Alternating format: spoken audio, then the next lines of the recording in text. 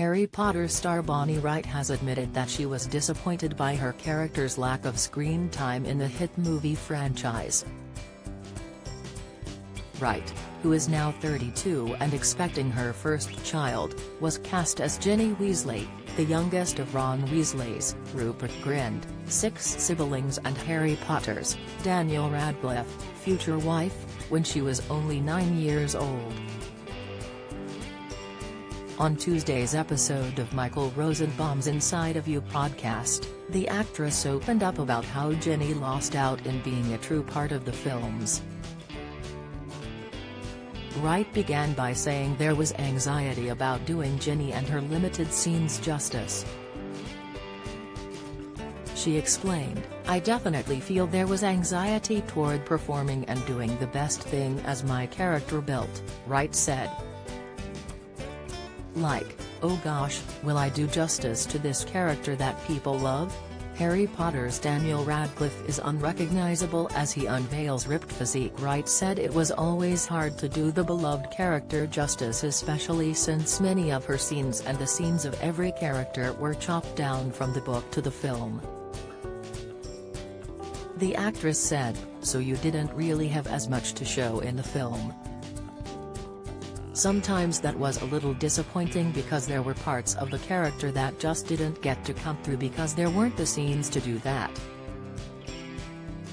She added, "That made me feel a bit anxious or just frustrated, I guess."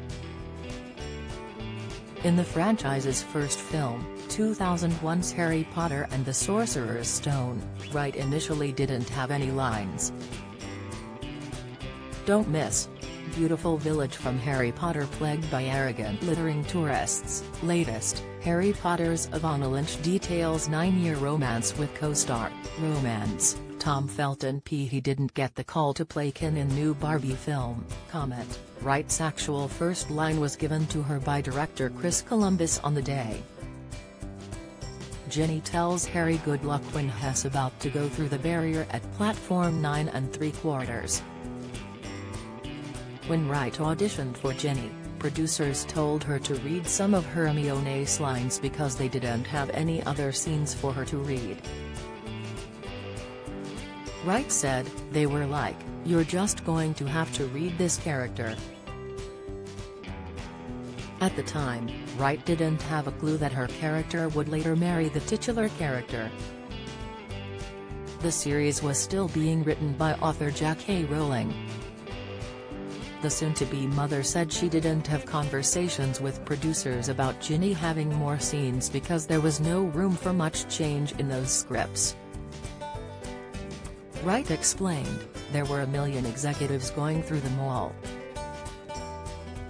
I think what I maybe took, which I don't take so much to heart now, is I kind of felt that maybe my anxiety was about, am going to be seen as badly portraying this character, rather than later realizing that I wasn't really given the opportunity to do that. So it wasn't really my fault, exactly." The actress said that when fans share that disappointment, they do it in a way that lets Wright know they aren't blaming her, they are simply wishing there was more of Ginny. Wright said, "And that's the same of every character. If only they could be 5-hour-long movies." Early last year, Wright reunited with her Harry Potter co-stars for a Max special celebrating the first film's 20th anniversary. The streaming platform has also announced a TV series based on all 7 books.